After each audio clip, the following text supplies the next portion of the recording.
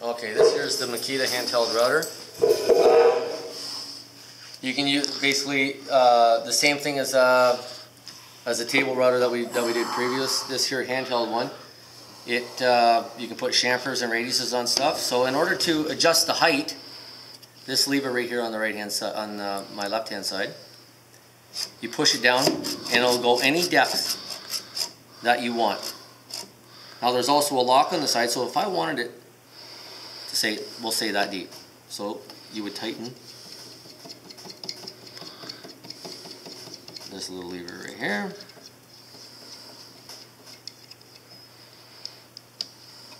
Right up nice and tight. You lock this button right here. And this here is just, all this here is fine tuning. It is making it go just like a dado blade. This here can be a handheld making dados as well. And you can fine tune it. You'll see graduations right on here as well. It can go right into like a thousandth of an inch when you turn this little, you loosen this off. And this here would tune it right into exactly how deep that you wanted the cut to be. Okay? Now in order to start this thing, there's a little on-off button on the top right here, this little black thing, and it also has a speed dial on the side as well, which you can, when you turn it on, you can make it go faster or slower. See, as you can see, it goes nice and slow. Now what that does is, if you had a router bit that is really small, right? Like a little 1/8 router bit. Well, you would want the speed to go a lot faster because it's small. But if this here, we have a 3/4 inch router bit, right? So you want it to go, you want the speed to go a lot slower because it's taking a way bigger cut, right? So in order to cut this, it's got a base just like everything else. You were to turn it on. Right here, we'll turn it up. So like number 3.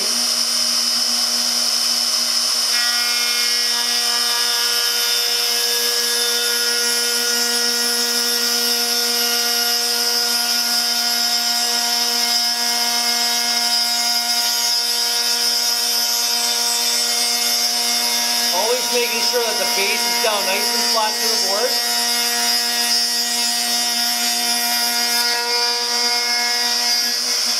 Then when you go through, you shut it off.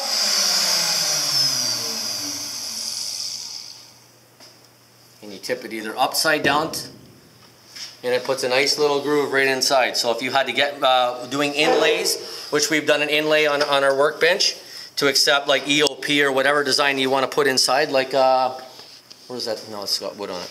But anyways, you could put walnut in here and it could be like a decorative whatever you want inside. But that is the router. So if you wanted to loosen it off, so you loosen this off. Where's that knob that I just had? You loosen right here. So when you put it away, you don't screw up the router bit.